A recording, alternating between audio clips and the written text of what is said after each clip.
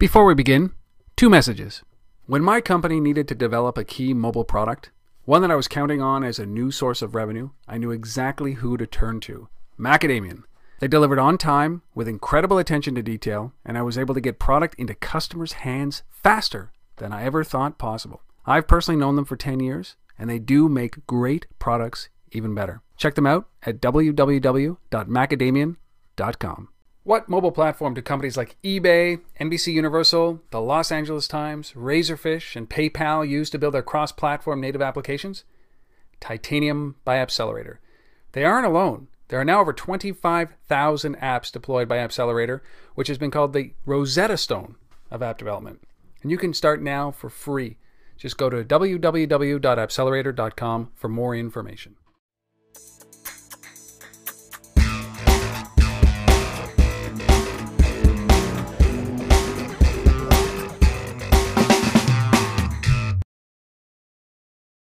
Hello, everybody.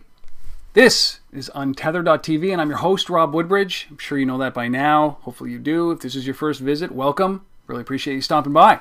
This is the place where we sit down and have these great casual conversations with the mobile rock stars, the folks that are changing the industry as we are living in this industry, that are pushing the boundaries. And really happy to have our next guest here. I'm just going to paint a little picture before I introduce him.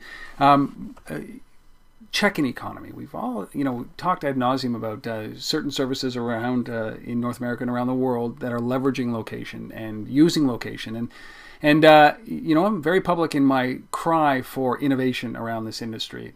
And there are a certain select number of companies, I think in the palm of your hand, that are looking at location a little bit differently and looking at location as not the present or just about stamping your location. It's about, as they say, uncovering the hidden connections you miss every day. And it's a really elegant way of putting it in context. And the company's name is Sonar. And I'm with Brett Martin. Brett, thank you so much for coming on and sharing the story. You're in New York City, one of the best cities in the world. Yep.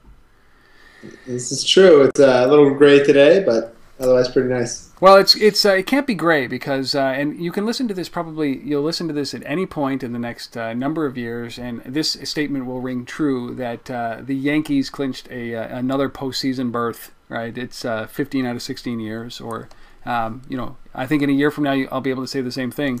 But before we really dive into it, I'm really I've interviewed a lot of guys from New York City, a lot of startups from New York City. What is it about New York that is it lends itself well to the mobile space and mobile startups and entrepreneurship? Is there anything that you can identify? Well, I think that the density of people, is a huge benefit to mobile startups in New York, right?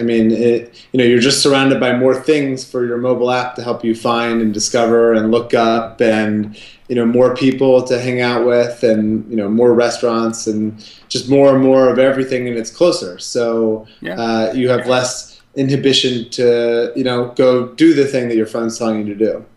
So and that's really what it is. It's got to be. But then you've also got a stellar cast of entrepreneurs that are floating around New York City that I don't think that maybe New York has seen before, but I certainly haven't been a part of this or seen this, because every third entrepreneur that I talk to, it's kind of evenly distributed between Austin, New York, and Silicon Valley. So whatever's going on, I don't know what it is, but man alive, some great innovation coming out of that. And not to mention Sonar, right, in New York City. Yeah. I like to think that we're included in the great innovation coming out of New York. Yeah, exactly. Well, proudly you display, being a proud New York City company on your website, and why don't we talk about what Sonar is? Was I close? Has the vision changed? Let's talk about that. No, I think you did better than I do sometimes. Sonar is a mobile application that uncovers the hidden connections you share with people nearby. It's in layman's terms, the long fabled, never realized dream of walking into a venue, a bar, popping up in your phone, learning more about the people there, seeing someone that's interesting, and then shooting them a message. So being able to see what's relevant about someone across the room, and then shoot them a message is something we've been dreaming about for years, and Sonar is the materialization of that. And it's done. I mean, I was reading a TechCrunch article. Obviously, you were part of TechCrunch Disrupt in May in 2011 in New York, but they're saying in a not so creepy way. So maybe it isn't mobile stalking. This isn't something that you would. This isn't creepy, is it? Yeah. So basically the way it feels is you go to a conference and you open up Sonar, tell where you are, and then it says that the guy by the door is a friend of a friend from college. The woman at the bar is a journalist that you follow on Twitter, and the girl sitting 2 seats down from you also likes Arcade Fire or LCD Sound System or U2 or the same bands as you. So I think the point is that we're not surrounded by strangers. The whole point of Sonar is to show you that the people you're surrounded by are actually not so different than you, and they're actually a lot like you, and they share lots of things in common with you. So it's should be more comfortable and less creepy than how life is right now. Exactly. If you've ever stood at a bar and watched these proceedings, it's this is a lot less creepy. And it's a lot less creepy than Facebook stalking, that's for sure. So, this is a good mix between business application and social applications, like outside of business application. Did you look at this and were you going to concentrate on one, like the business application of this, or the social side, or did you just say this is about connecting people regardless if it's a business case or a social case? I don't mean social. Yeah, I mean, so our whole point was that it's easier to walk up and talk to someone at a bar than it is on the street, but it's easier to talk to someone at a house party than it is at a bar. Yep. And so our whole point is that the person on the street might actually be the same person from the house party, and you didn't know. So we try to bottle up the thousands of connections you miss every day and then put them in your pocket.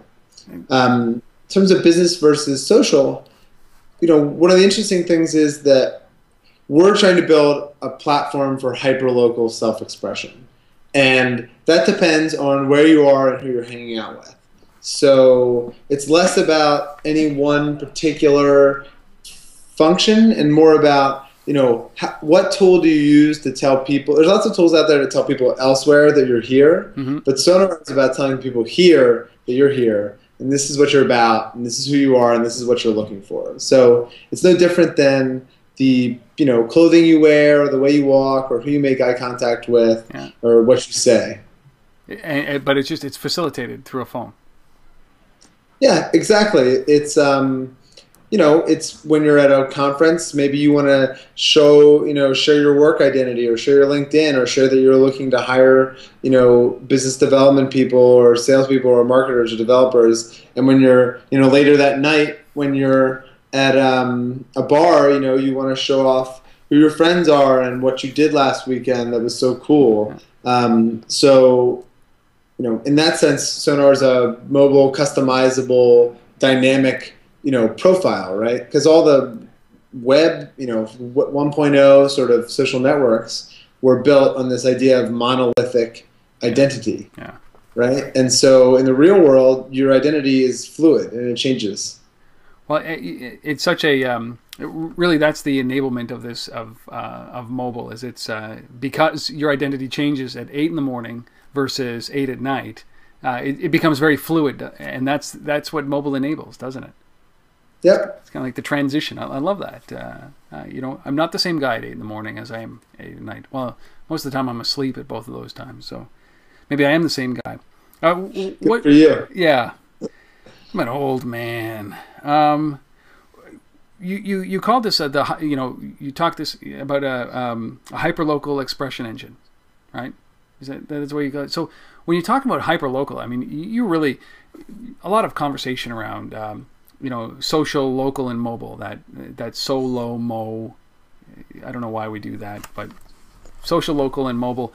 And would you? This is kind of at the epicenter of that, isn't it? Yeah, I would say that we're at the confluence of a couple trends. Yeah.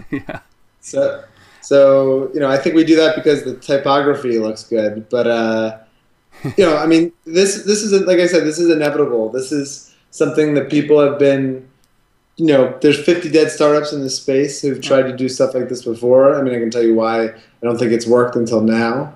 But tell us. of all the things, No, wait, tell us. Like, what are some of those reasons why it didn't work? well, it didn't work because of one. I mean, quantity, quality, right? Yeah. So, quantity is how do you achieve hyperlocal density with an app like this, right? How do you make an app so that it works? So, a lot of people build apps that would work great if everyone else were using them, but no one else is, so they don't work. Yeah.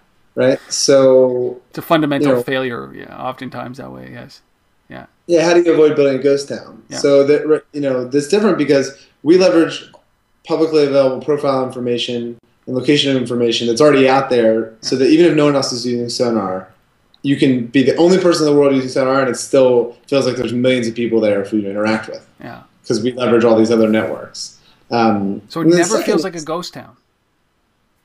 Yeah, the point is that we're using information about, from other people that have said, oh, I'm going to this conference, or oh, I'm checked in at this bar, right? And then it's about making those people relevant, right? Because, lots of apps, or you can open up to chat with strangers, but we're already surrounded by strangers. So an app that just shows you more strangers is like, it's not actually enabling any new behavior. No. Right?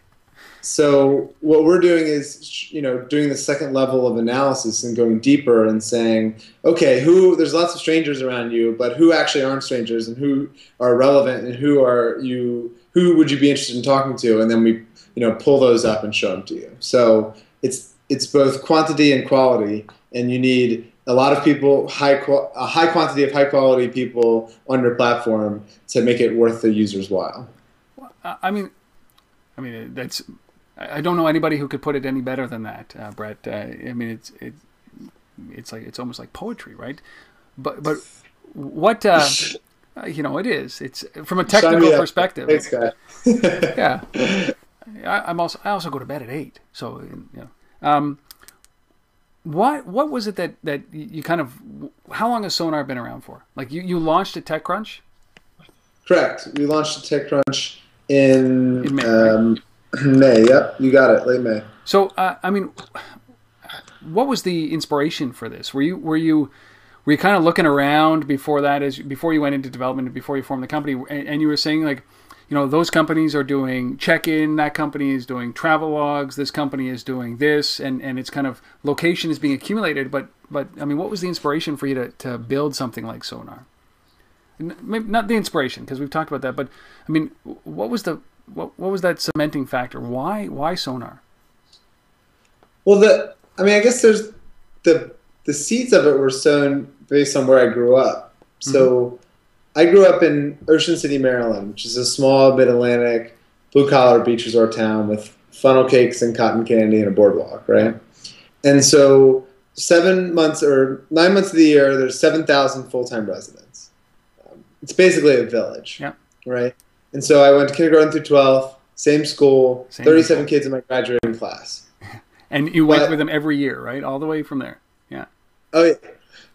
So 3 months of the year, Ocean City is the second largest city in Maryland.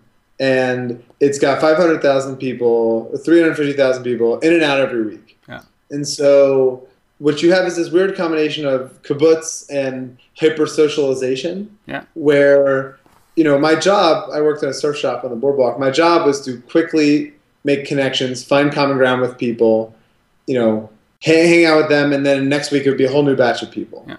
So Sonar is sort of just a productization of, that. It's like, how do you find common ground with people quickly and, quickly find interesting points of reference and things to talk about.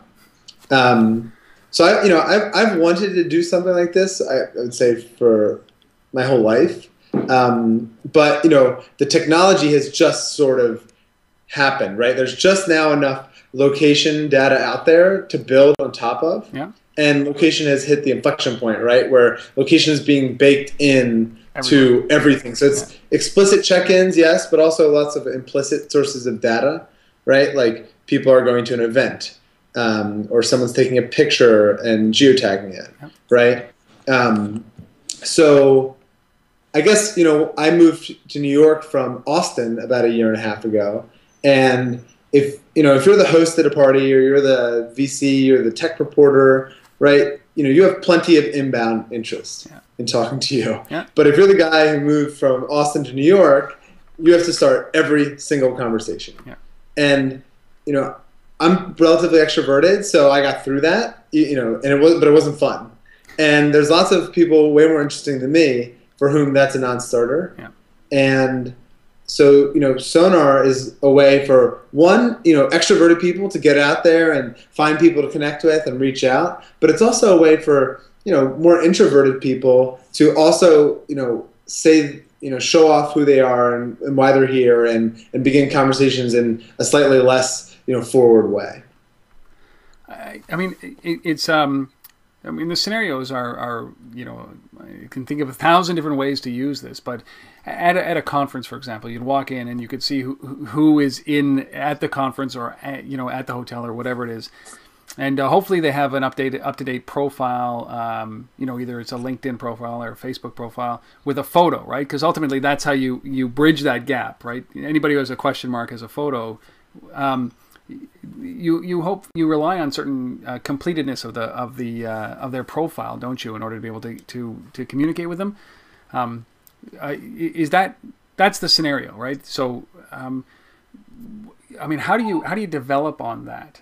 How do you enhance that profile for somebody so that it makes it easier for me to approach them, or it makes it easier for me to find more information about them from the comfort of my smartphone? So. It's actually, gosh, New York's noisy. I love so it. It's actually a lot. It sort of self-regulates, right? Because Sonar only uses publicly available profile information. Yep. So what ends up happening is the more open people are, the more information we have about them anyway. So the people that are out there already putting themselves out there across all these other platforms and channels, and are trying to stir up attention and be found, like, they're more easily found on Sonar. And the people that are, more closed with their social media presence, we have less information on them.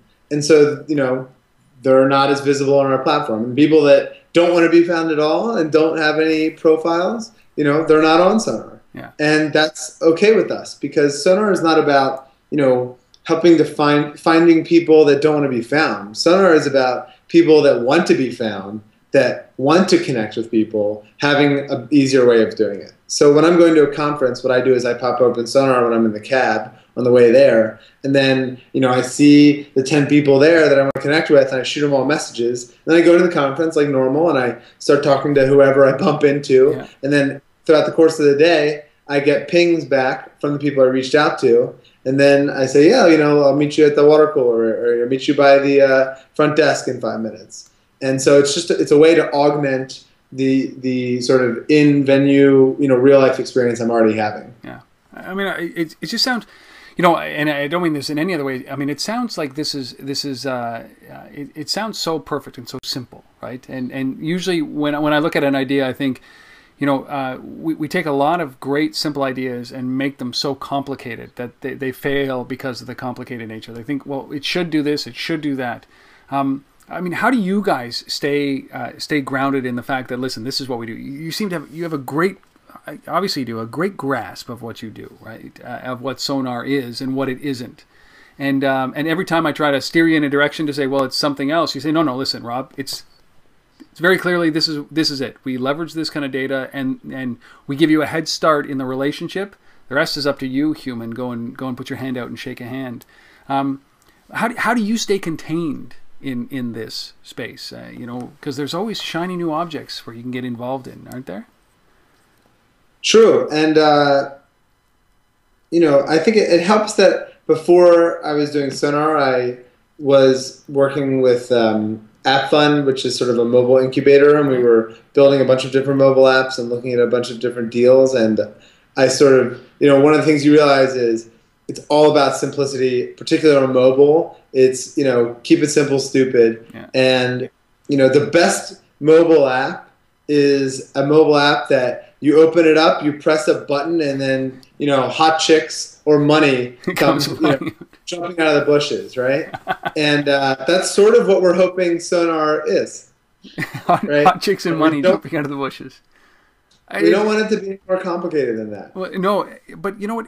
How come things get complicated? Is it that the entrepreneurs just don't have an idea of when their product should end and where it should start, or you watched it because you funded companies and you watched them build apps, and I mean, you could probably tell them that it was too complicated, but why do you think it goes beyond?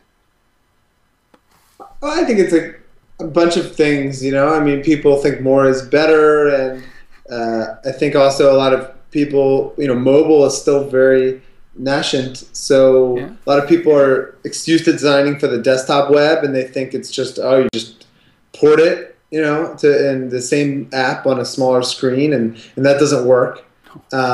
So, you have to design mobile first and think about how people use phones differently than they use computers, right? So, there's a lot of learning that had to be done. So I think that's it. And, you need a really good designer, which luckily we have. Well, design is very important. But how did you learn those lessons? Is it just from iteration and failure and attempting? Or did you sit back and watch some of the companies that you were involved with? I mean, you just look at the most successful apps, and I mean, like look at Shazam, right? Yeah. Like that is, I mean, it's a button. Yeah.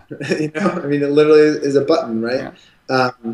And so, in Instagram, like its success it's so simple, right? Like, it's funny. A lot of people say that Twitter is Instagram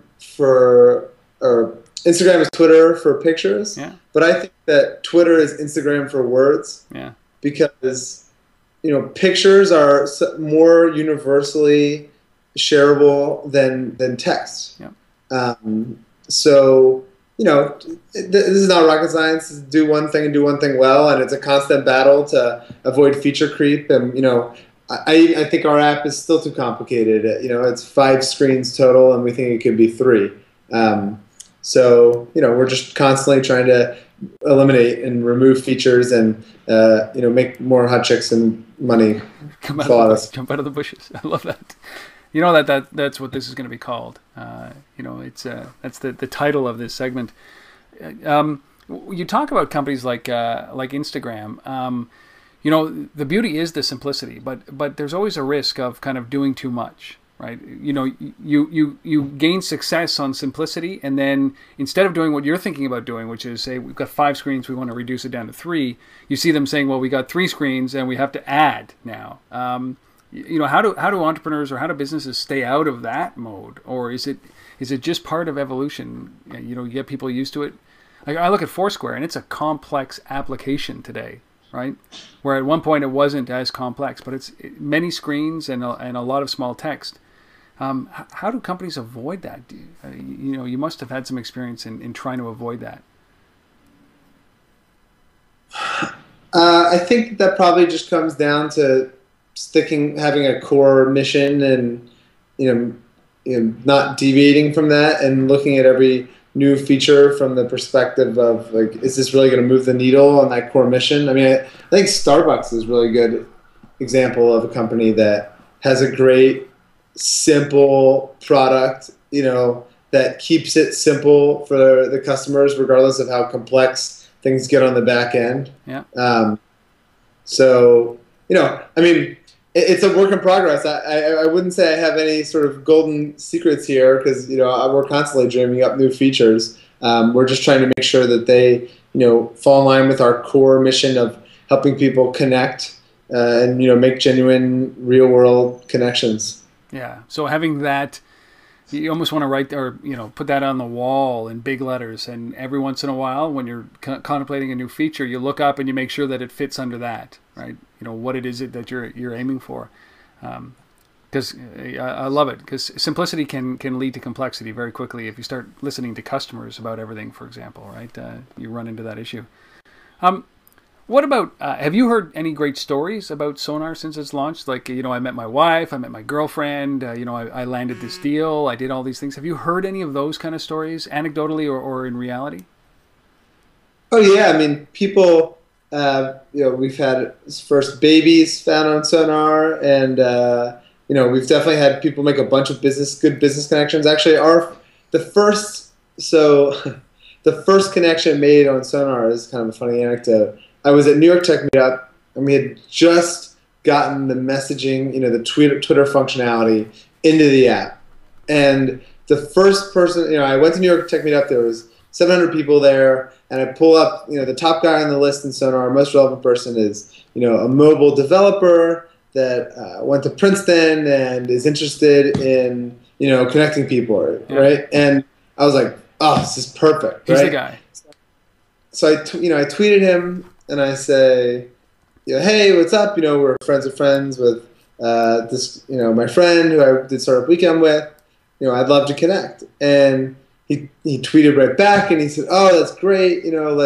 Let's meet. And then my phone died. And so I was sitting there and I was like, no, this is the first connection. I need to make this work. So, I asked my friend on my left, and he had a feature phone, and I asked my friend on the right, and he had a BlackBerry, which I spent 10 minutes trying to send a tweet login and send a tweet from, ultimately failed. And, then I ended up having to turn around and talk to the people behind me and, get their charger, and I charged it back up, and an hour later I got back on my computer, and I tweeted back at him, sorry, let's meet by the stairs. He said, great. And so then, after the show, I went back to the stairs and I met him, and I was, talking to him, and I was like, hey, Jamie, nice to meet you, da-da-da. And then my friend Blake, one of the guys I asked for, his phone, walked up to me, and Jamie turned to my friend Blake and said, oh, hey, good to see you. And I said, oh, how do you guys know each other? And Blake said, oh, I was sitting right next to him. Come on. And so as it turns out, the most relevant person in that room full of 700 or 900 people was literally sitting, 2 seats away. That's hysterical. And so it just shows you that, there's so many connections that we're missing that we would never get to, right? And so, now we don't have to just only look with our eyes, but Sonar can, process all the underlying data that connects us all in the background, and then, just serendipitously tell us, hey, you might check this guy out. I see. I'm heading to conferences. I spend a lot of time at conferences, and I can't wait to actually do this. A lot of conferences in Canada recently, unfortunately, and penetration isn't as high up here because we have a small population, very small population. I use it up here, and there's one person at a Starbucks, 9 miles from here, right? And it's like, well, that's okay. I guess I can get over there. And they were there 3 hours ago, but. I'm eager to try this out, and in a much larger conference. There's got to be a question around revenue, right? Because it's one thing to connect people; it's another thing to connect people and figure out how to make generate revenue off of something like this. Have you given thought to the whole concept of, listen, we gotta turn this into, at some point, a revenue generating company, or are you generating revenue, and how has that played out in your head or on paper? For sure. And just to address your point, when we launched knowing that Sonar was going to have density, in select urban areas. Yeah. So what we're doing now is, now that we've realized that this is a product that people want, we're adding a lot more data to that system. So give it a couple months, but I think that we'll have it working pretty well for you guys up north as well. Because it gets cold, man, up here. It gets cold. Yeah. Cold and lonely. Yes. So with reference to how to make money, it's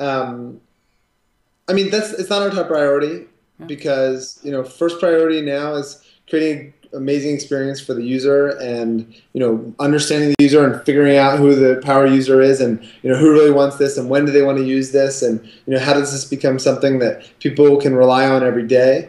That's top priority. Yep. But longer term, I like business models that are tightly knit with the product, And so, when you open up Sonar, with the intent of who is here and who do I want to connect with. And that is, a powerful intent. Yep. So in our mind, if we help people get found, if we can help you increase your local visibility, then, that will be worth paying for. Yeah. So if you're at a conference and there's 5 people that, it's worth $10 for you to get in front of, yeah. Then, we think getting in front of them is going to be easily worth $10, $20, $50. So, that's ultimately where we're going to go, right? We help with hyper-local self-expression, and, if you can augment that by paying, then that to me sounds like a natural fit for a business model. It's almost like, you could be at a conference and there's one guy like a Dave McClure that everybody wants to go and talk to him, and then the bidding starts at $10, right?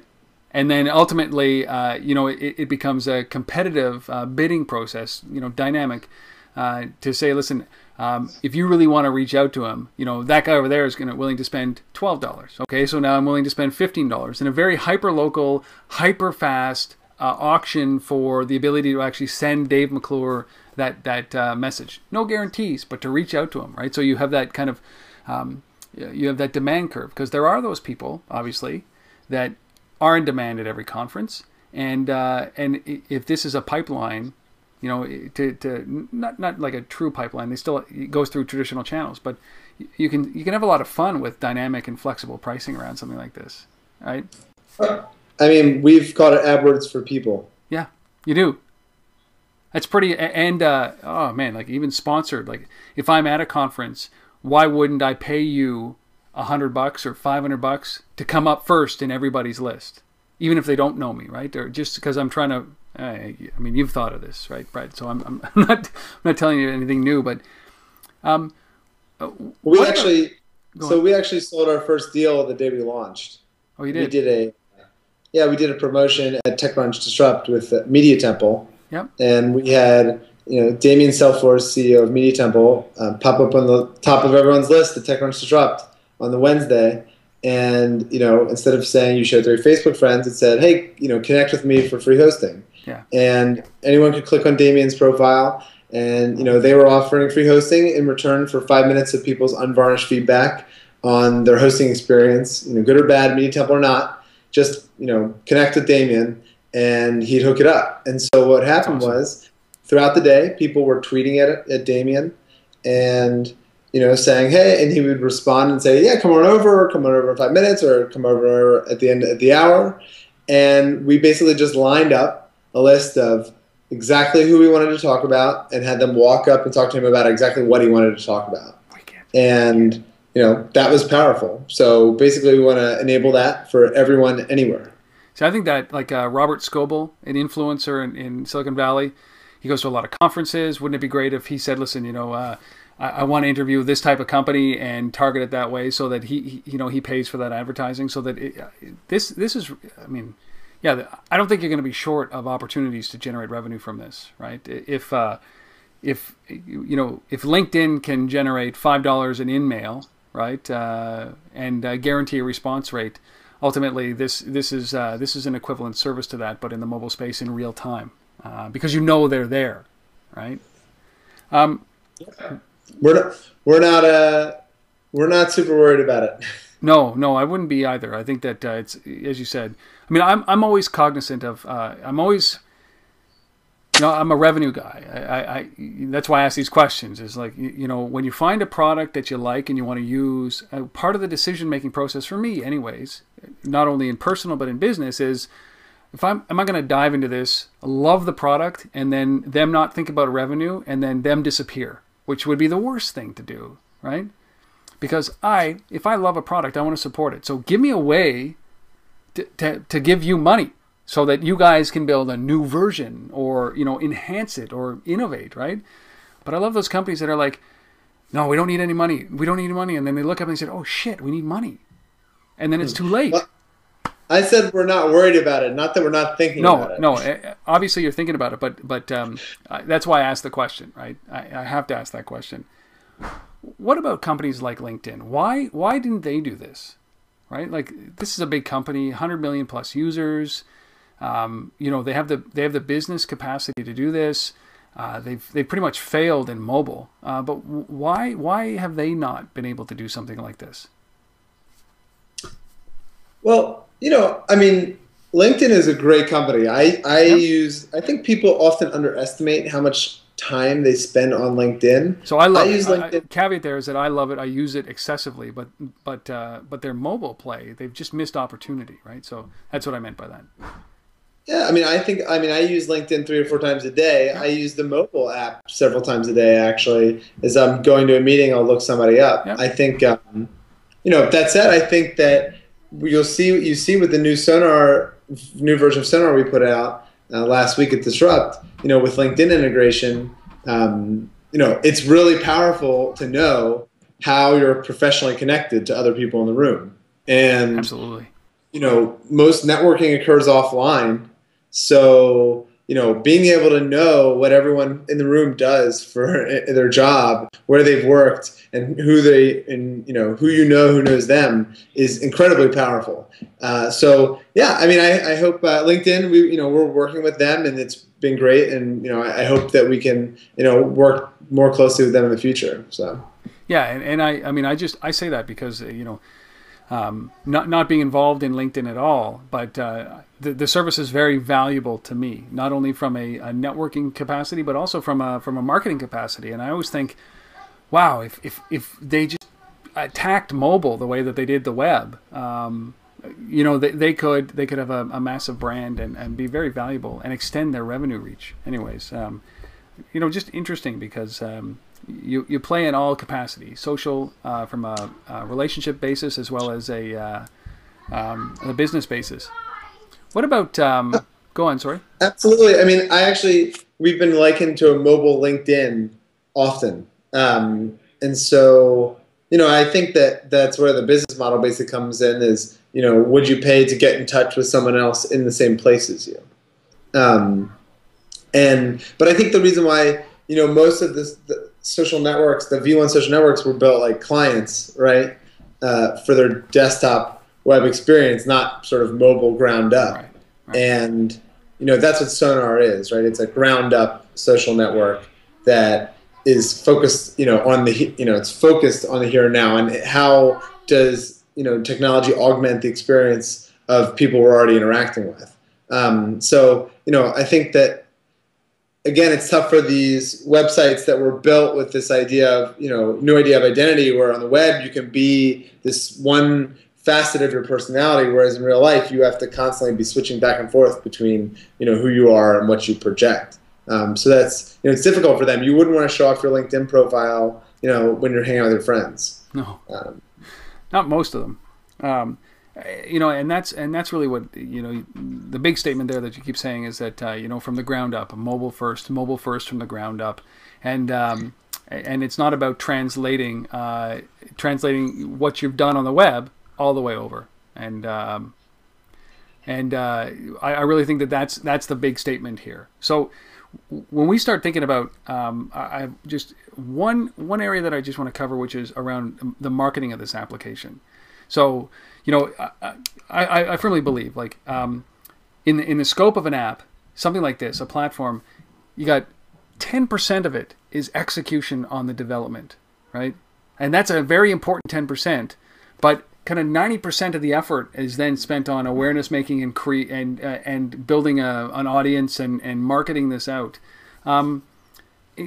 How do you plan on marketing this, and how do you plan on pulling in the users in order to be able to make this, a go-to app that people just use every day?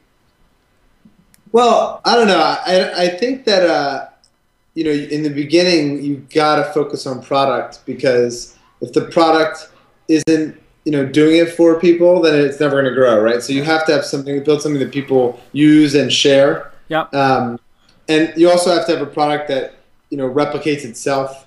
So a product that, by virtue of using it, we're in a good spot in the sense that by virtue of using Sonar, people are connecting with other people, and so therefore new people are learning about Sonar. Right. So with us, that sort of virality is inherent.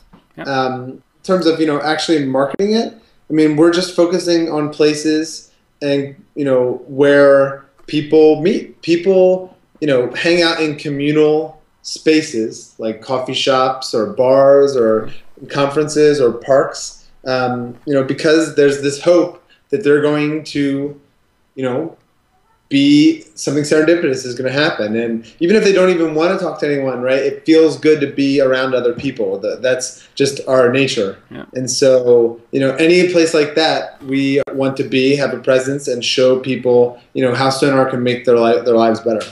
So, I mean, you said a word there. It's really cool. Serendipity, right?